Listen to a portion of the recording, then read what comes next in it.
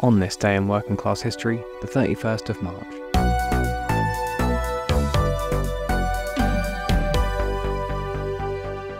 On the 31st of March 2009, around 40 workers in the Caterpillar factory in Grenoble, France, stormed their boss's offices and kept 4 of them hostage, demanding better severance packages for workers being laid off. Over 700 French Caterpillar workers were being made redundant. The action was successful, and the company increased its pot of redundancy money by €1.5 million, leading to an average payout of €80,000 per worker.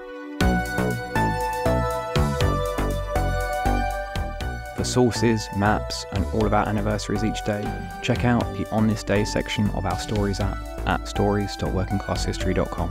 And if you value our work, support us at patreon.com/workingclasshistory. Links in the show notes. Theme music by Ricardo Arrea. See you tomorrow.